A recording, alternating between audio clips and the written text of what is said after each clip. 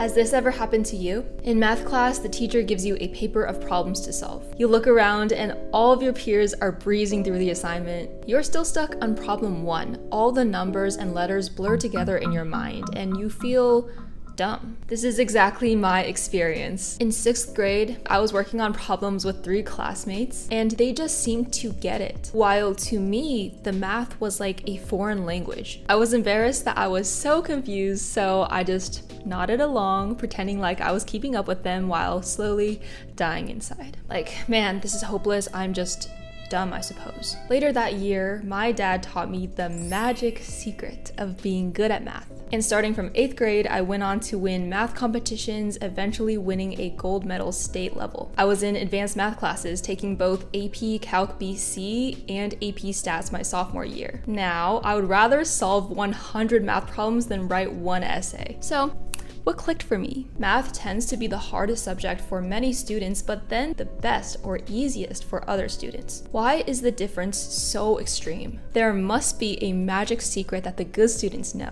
Well, there is. So today you'll finally learn the truth behind why you struggle in math. And of course, the solution. Warning, you might begin to like math. Let's go. We'll start with quick magic in an example. The question is, what is the ratio of the area of the red square over the area of the blue square? Basically, the area of this divided by the area of everything in these blue borders. Now, I'll give you a moment to think about it, see if you can solve it real quick. That's the fun. Try it.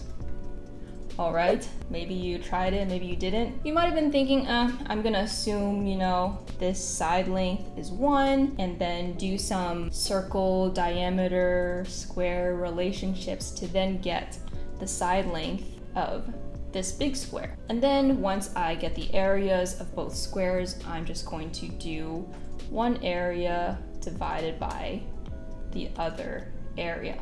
Now, either you thought that or you're like, man, I've not seen a problem like this anywhere before. I don't know how to solve it. Here comes the trick. I'm gonna redraw this shape. Now, what if I simply turned the inside square 45 degrees? Like,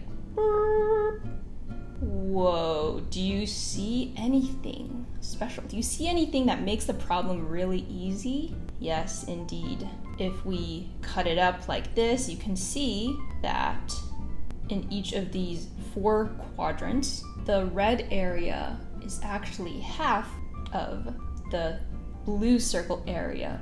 So the answer is really easy. You don't need to do any calculations at all. It is simply 1/2.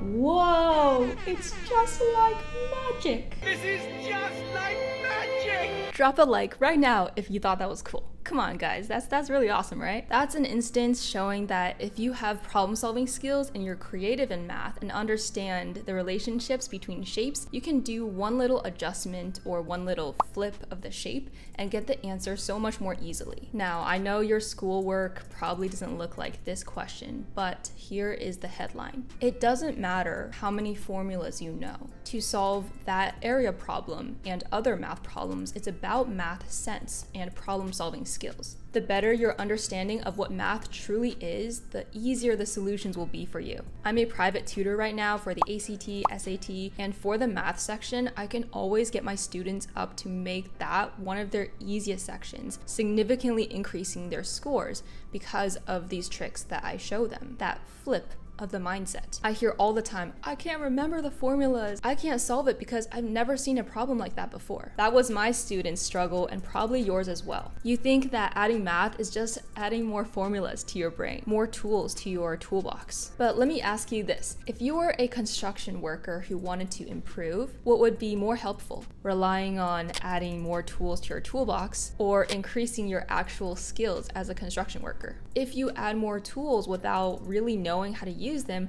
you're just gonna get more and more overwhelmed as the construction worker. Like, you won't be able to get anything done. You'll just be piled under this accumulating weight of all these new things you have to remember and use. Just like in math, if you're not improving your real math skills, you'll fall more and more behind because there's so much more and more to memorize. But when you really learn and understand, you solve more problems with less effort. Like, no wonder those math students find it their best subject. Using your math toolkit becomes easy when you don't have to think hard about what to use, when, and how to use it. And at the end, it is like magic. Like, check out these comments from students who watched my ACT, SAT math tricks video. I didn't have to try and remember those tricks from all those years since I took the ACT and SAT so long ago. I just had that math sense that's always there, that's gonna help me solve any problem that comes my way. The truth is, it's not your fault. I'm sorry, but there are many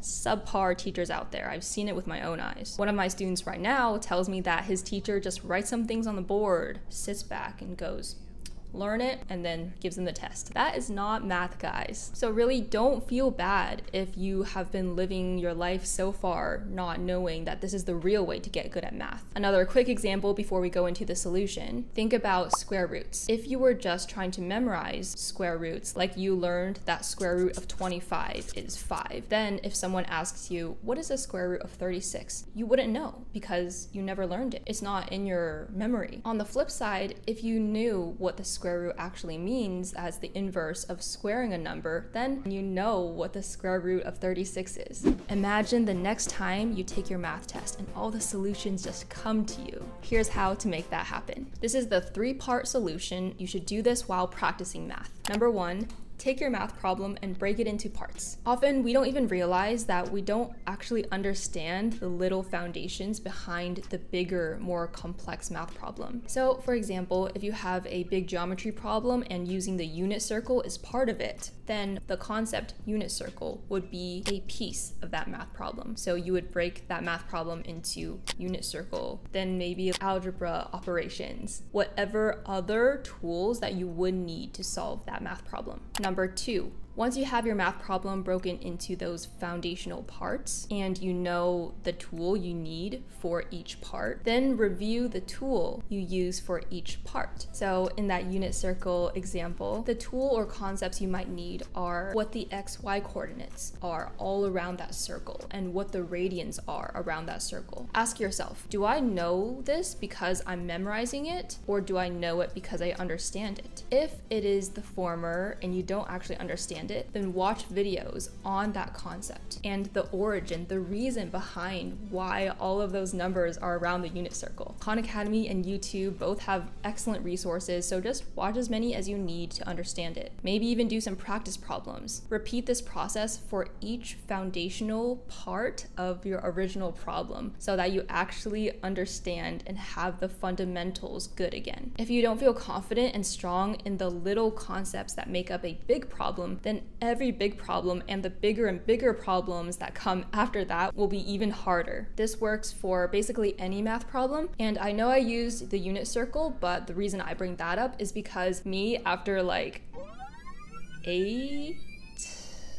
many years of not using the unit circle or even seeing it in front of me, if you gave me a blank unit circle, I would be able to fill in all of those numbers right now. That's the power of understanding and not memorizing. And that's also why I can take the ACT math live and get a 36 on it even without any preparation right now. Number 3, solving that initial big math problem. Try to solve it on your own from scratch without looking at the answer key. Even when you do get to a problem and feel stuck, don't look at the answer key yet. I know it's really tempting because the solution's right there in the back of the book, but don't do it. Stop. Stop it. First, write down everything you know about the problem in front of you. If, like an ACT problem, it asks you, how do you make this number even? The term there is even, so think back to everything you know about even numbers. When I did this with my student and my student said an even number is divisible by 2, he immediately knew how to solve the problem. At first, my student was stuck. Then I simply asked him, what do you know about even numbers? He told me, and then he knew how to solve it on his own. After you think about everything everything you know about that one problem, try and draw connections between those things. I encourage you to write that down. This is like your attempt at a solution. Think about it for a few more minutes, and then if you're still stuck, yes, now go into the answer key. Now, when you're looking at the solution, compare it to your initial thinking and see how similar or how different it might be. This is where the learning and problem solving ability gets built over time. This last step is so important, because if you only look at the solutions instead of trying the problem yourself as much as you can first, you won't build problem solving skills. The real world doesn't just hand you solutions on a silver platter. You'll have to figure them out on the job. Otherwise, your boss is gonna hate you, man. That's why this approach of understanding and attitude of wanting to build your math skills will set you up for success in the real world too.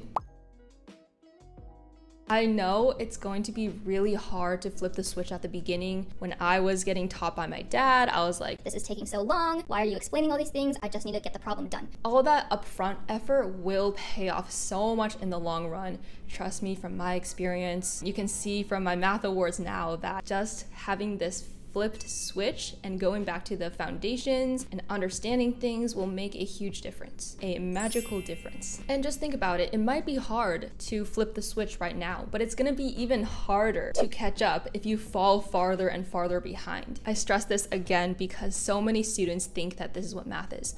Math is not memorizing. Repeat after me. Math is not memorizing. It's really not good to read the solution and just try to memorize it. You will automatically yourself go down the right path if you understand. We should go back and take a shot every time I say understand in this video.